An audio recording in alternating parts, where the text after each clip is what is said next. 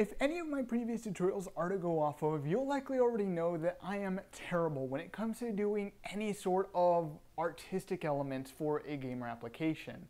Whether it be 3D models, animations, sound, or even level design, I am terrible at it.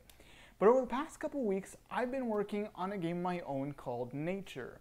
And through developing this game, I've learned a couple things. One, I've learned how to improve some of the skills that I'm already pretty terrible at.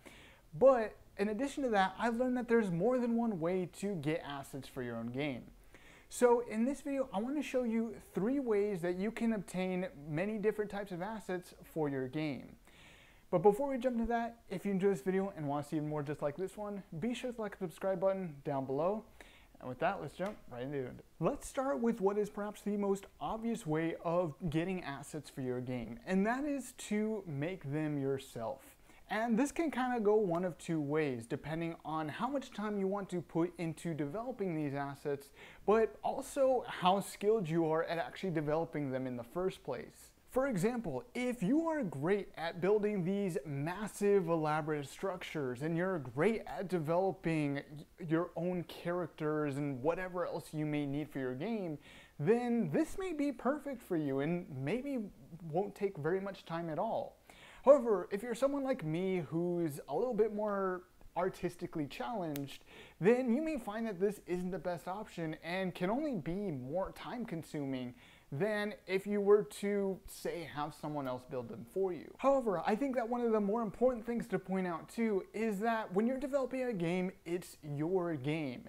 Nobody's telling you to do one art style. And the reason I bring this up is because not all art styles are very realistic.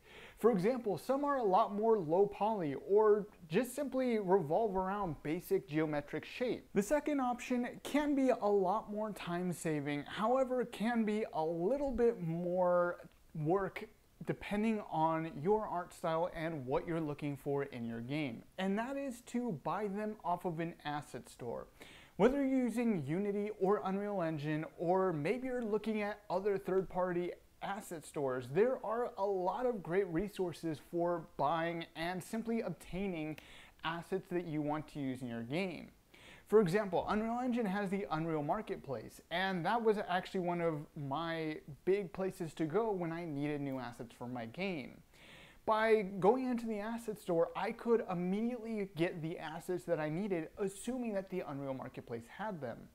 However, this can also be a huge downside as well. Just because a game has the asset you're looking for doesn't mean it's going to be in the art style that you want.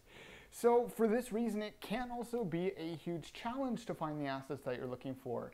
If you're trying to look for something that's ultra realistic, for example, you may not find extremely realistic models for everything that you need. You may only find it for a few elements here and there, and the rest you may need to find another solution for. However, you have to keep in mind, over time this can be very costly as well. Not all assets are cheap, especially if you're looking to obtain extremely realistic assets. These may be worth significantly more than if you're looking for lower quality assets for your game.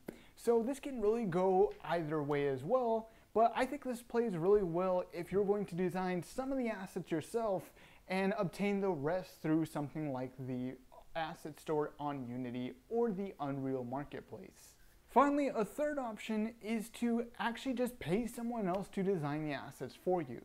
And yes, this can get very costly, and yes, this will still take time to do, but doing so will mean that you'll be able to get all the assets you need exactly the way that you want to, and they're all going to be in more or less the same art style that you're trying to achieve. Going back to the option in the asset store, one of the big challenges is trying to get all the assets that you need in the exact right art style that you want.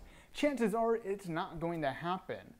But if you're willing to pay someone who might even have better skills than you, if you're artistically challenged as well, then this can be a great option. Also, going back to trying to design the assets yourself, whether you're good at designing the assets or not, having someone else design the assets for you can be much more time consuming.